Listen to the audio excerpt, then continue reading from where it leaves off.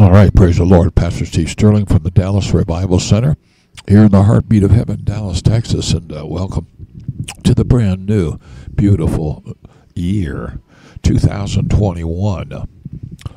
Amen. So the number 5 is kicking in. Grace, you know what I mean? Angel,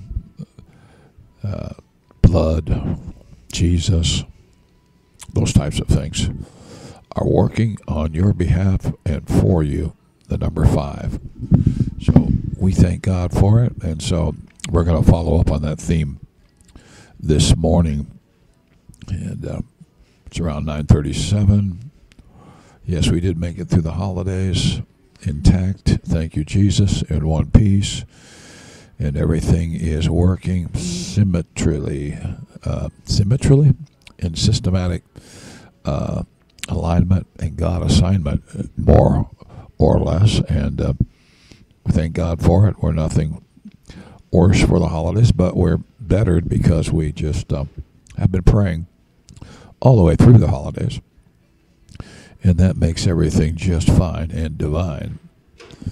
And we just give God the praise. I'm going to read a couple scriptures here. You know, in Romans 8:32, he that spared not his own son, but delivered him up for us all, how shall he not with him also freely give us all things? Freely give us all things. All things means everything.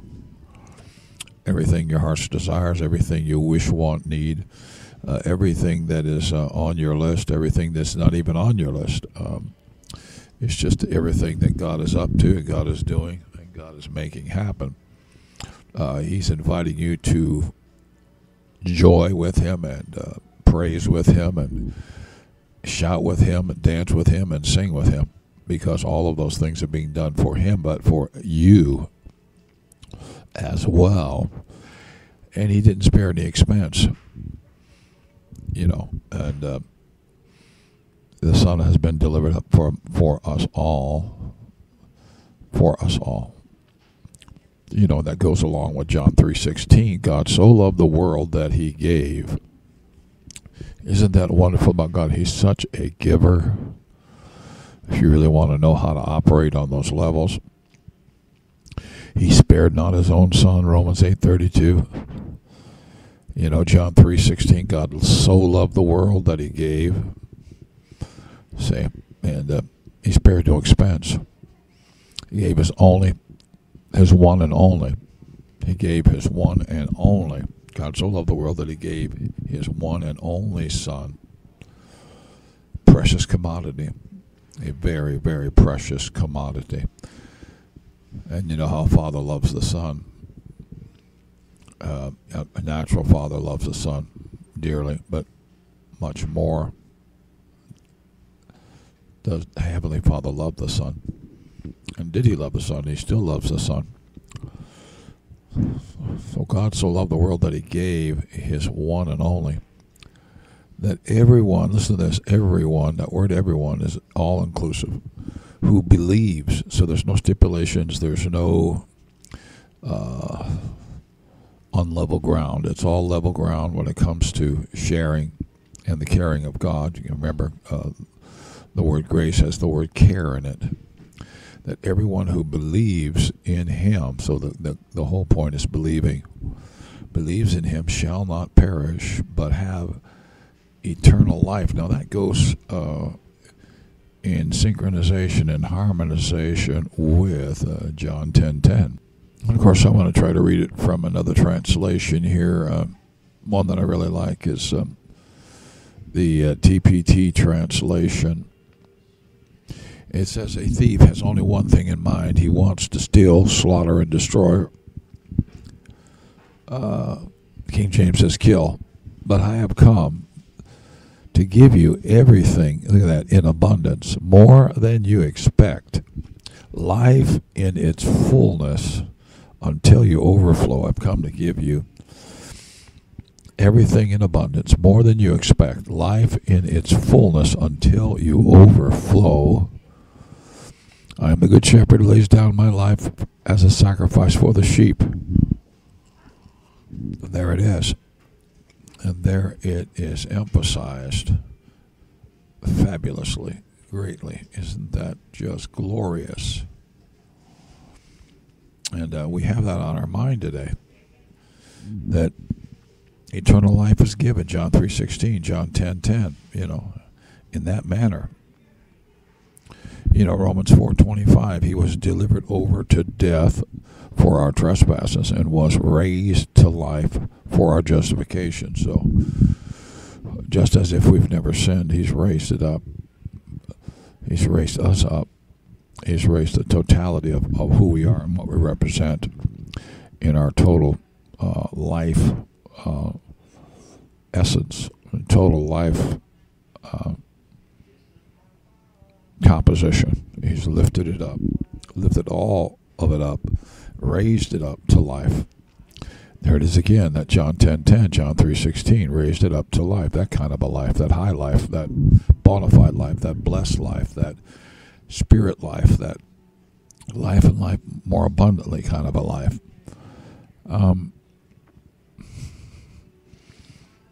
It was done at a time when we were not even candidates for it, not even ready for it. Came at a time when we weren't even qualified. Romans 5:6, for at just the right time. And see, this is what God's got me on right now. It's just the timing of the thing. Since we're in the new year, and we're in a new gear, and we're flowing, and in a wonderful way, in the fresh waters of those things that God is wanting to bring. It's like a brand new spring, it's just like being born anew all over again. God rolls over the calendar, puts up a 2021 for us. Thank God for it. We rejoice that we are candidates for it, and with it, we thank God that we're actually qualified to be here, period.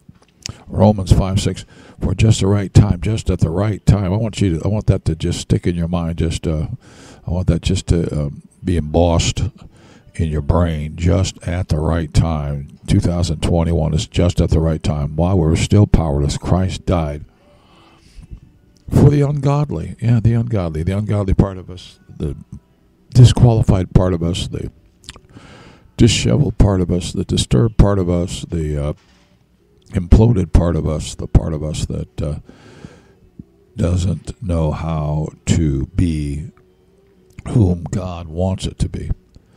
And then Romans 5:8 says, for God proves his love for us. There it is, proves his love. So just at the right time, he's proving his love. See, Romans 5:6, just at the right time, when we're powerless.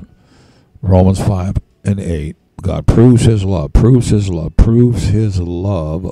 us in this, that while we were still sinners, Christ died for us. And I know a lot of people coming up out of this holiday, coming out of this experience from 2020 at the end of the year to 2021, doing the shift. A lot of the shifting has been unbalanced. A lot of the shifting has been a little bit rough, and it's been a little bit dissident and discordant, and not according to how we would like to see things go, show and manifest, and make themselves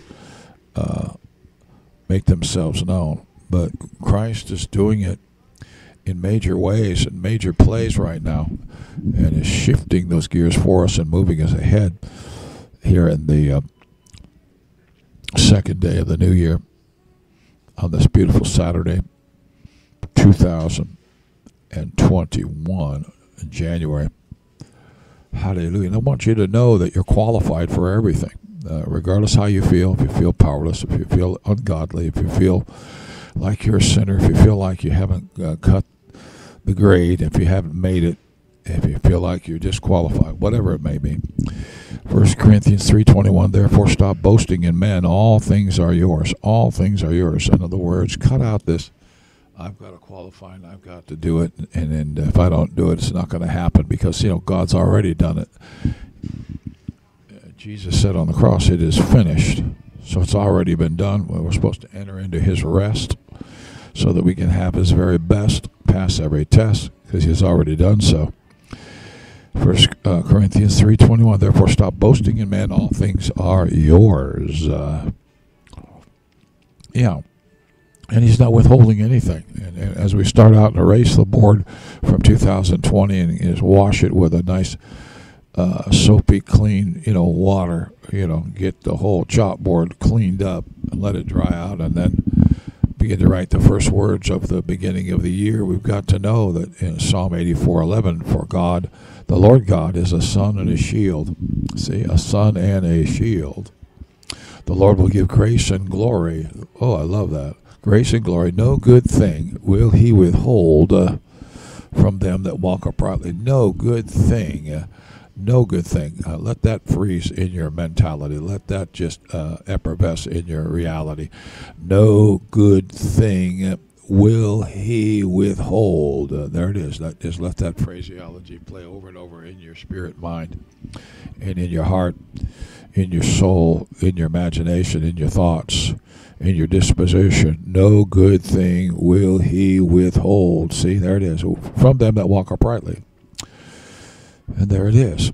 He's not holding anything back. Hallelujah. And we have great reward. We have great protection. We've been selected and we've been chosen in all of this.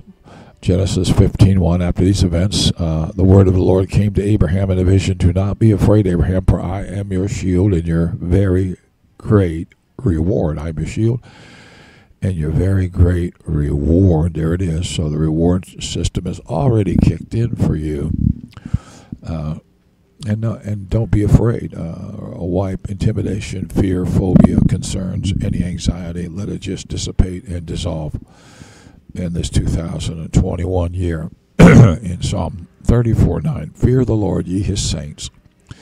For those who fear him lack nothing. Those who fear him lack nothing. See, and there's a theme beginning to play out here. Those who fear him lack nothing. There's qualifiers here. We've got to fear him, reverence him, honor him, respect him. See, lack nothing. And then, from them that walk uprightly in Psalm 84:11. So we've got to realize that God wants to set things in order and set things right in our lives.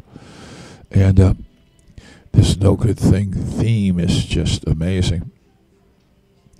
As we look at Psalm 84:11, no good thing. Psalm 34:9, fear the Lord, ye his saints, for those who fear him lack nothing. Those who fear him lack nothing.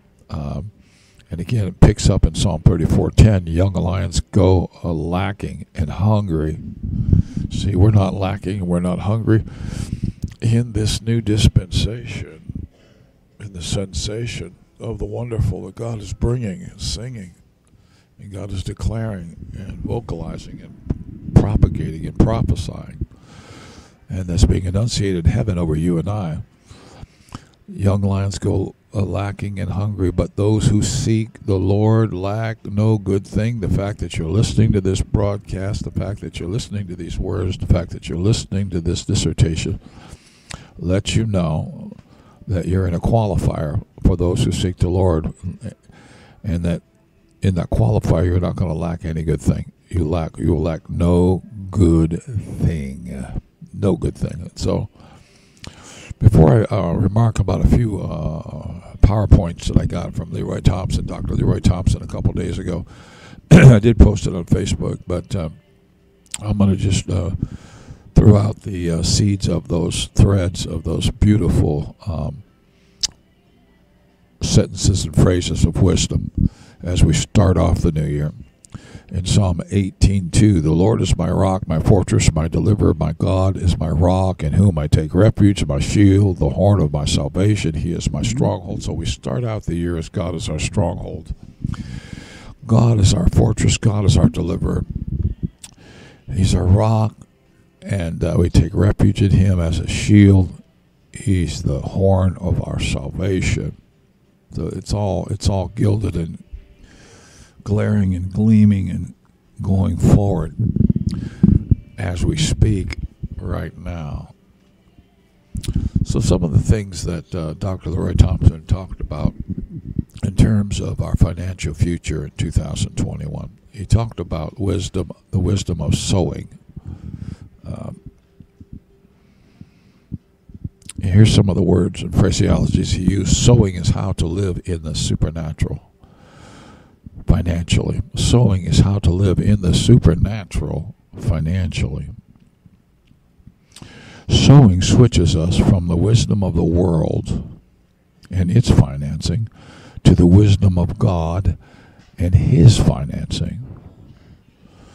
Sowing creates divine substance for debt-free living. Sowing creates divine substance for debt-free living. Sowing activates dreams and desires given in proper timing. Sowing activates dreams and desires given in a proper time frame. Borrowing wisdom in some cases comes from God. Borrowing wisdom in some cases comes from God. In other words, you may be borrowing a certain amount of money for an automobile, but you may not necessarily be paying it out the full term.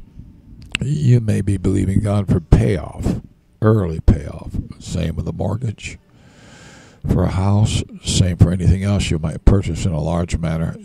The money might have been accredited to you because of your good credit and favor with the bank.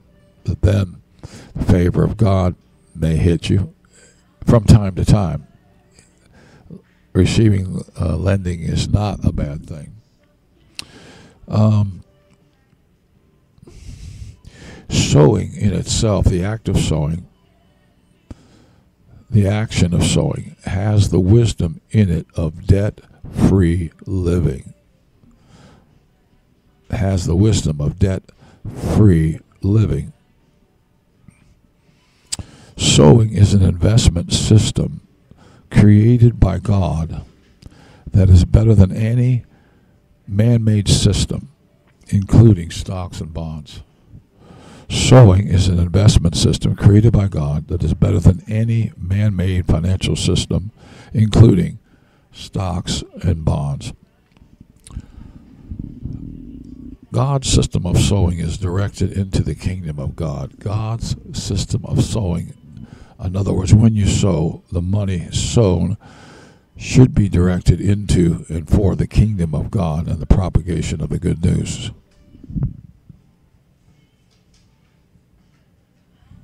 Hallelujah. And when we choose to sow and live out of the way of God's prescription for prosperity, his plan for prosperity, then what happens is prosperity, blessing, wealth, abundant angels go to work masterfully for us out of that system that God has provided in seed time and harvest. Amen. Angels are masterfully working as we are sowing. In sowing, nothing can control or block the process of the unfolding of our dreams. As we sow in the reality of seed time and harvest, God's provisional plan of prosperity, when we cooperate with God in seed time and harvest, nothing can control or block the processes of the unfolding of our most intimate and pronounced and on fire dreams.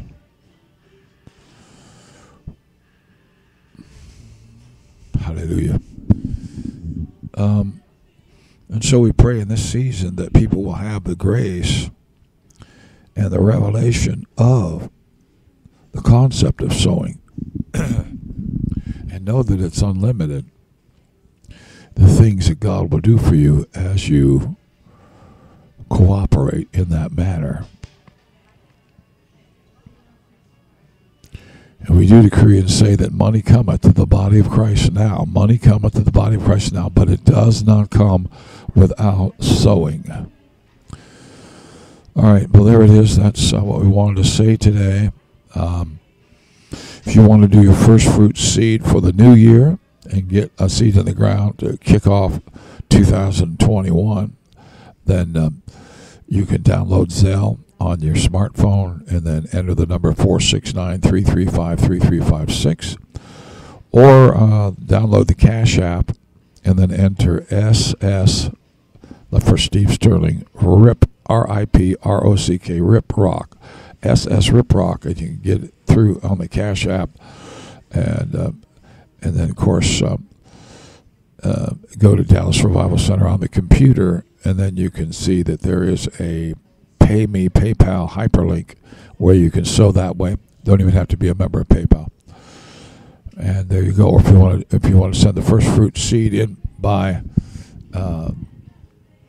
mail, you can just put Dallas Revival Center, 271-636, Dallas, Texas 75227. Enter on your checks and your money orders UAWOMI. Okay, this is Pastor Steve Sterling saying it's been fun, it's been real, it's been a real joy to be able to share the joy of the beginning of this new year with you. Blessings in Jesus' mighty name.